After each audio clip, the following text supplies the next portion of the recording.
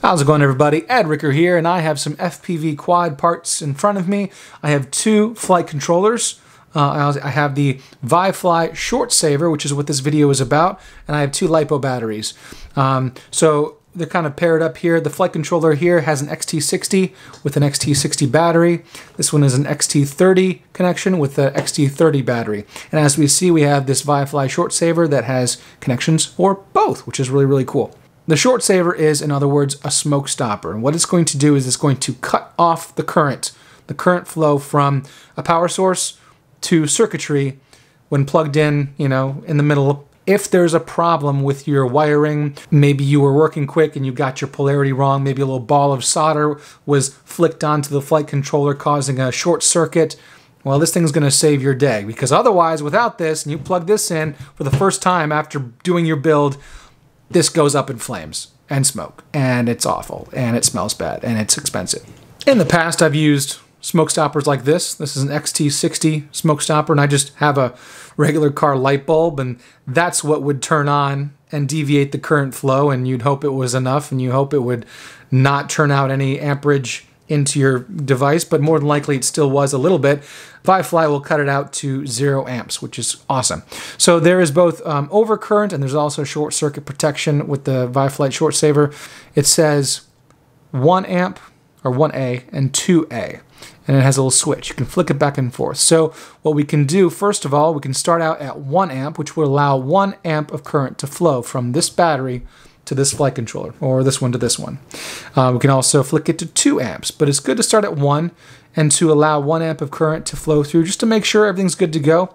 We can flick it to 2 if we need to start powering on things like the DJI air unit in our quad, which requires 2 amps, or maybe some ESCs would require 2 amps to initiate fully. Also on the back, we have 2 different pairs of solderable pads that we can bridge. And if you look at the instructions of the Shortsaver, the default setting for the fuse trip time is 3 milliseconds for short circuit and 10 milliseconds for overcurrent.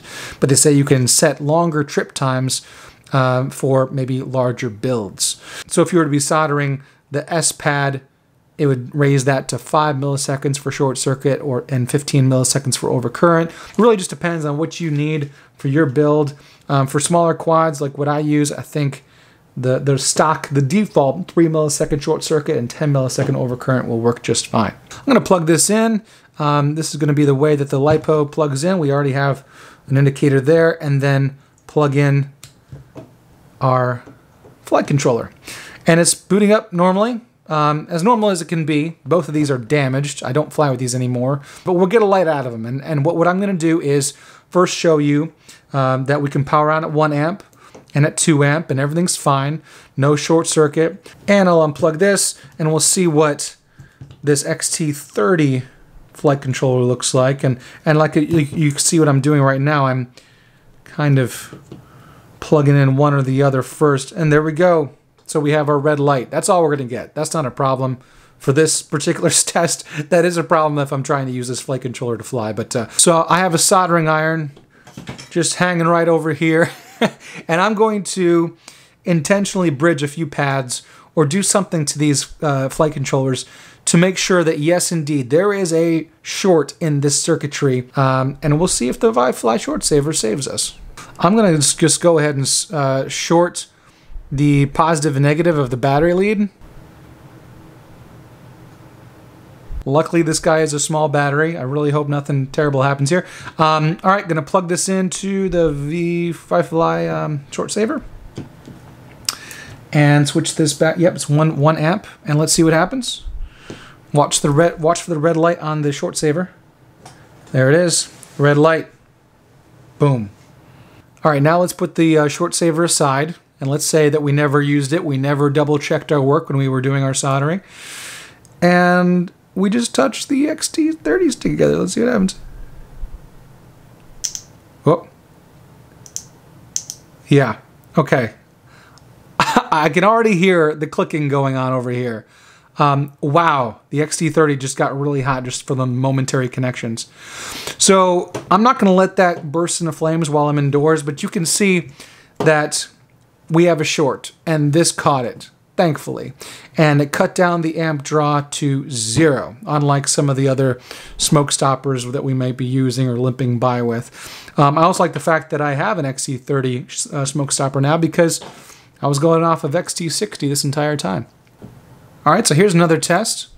Got the battery here. I pulled back some of the shrink wrap on the XT60 connectors going into the flight controller, the iFlight Twin G. I'm just gonna touch this and see what happens.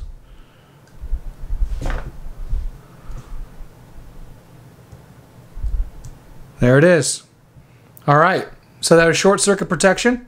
Now what we can do is unplug the battery, reset the ViFly Shortsaver, plug it back in, and hey, it still works. Very cool. All right, well, thank you so much to ViFly for sending me the Shortsaver. I'll be keeping it in my my drone bag for the foreseeable future because I think it's a great tool, especially when you're doing field repair and you're trying to get back in the sky really quickly and you're rushing to build something or repair something to get back to flying with your friends. I think it's really cool to be able to have something this small and this convenient on XT30 and XT60 to be saving yourself some headache and heartache in your building process. So check the link in the video description to the ViFly Shortsaver, and until next time, happy flying.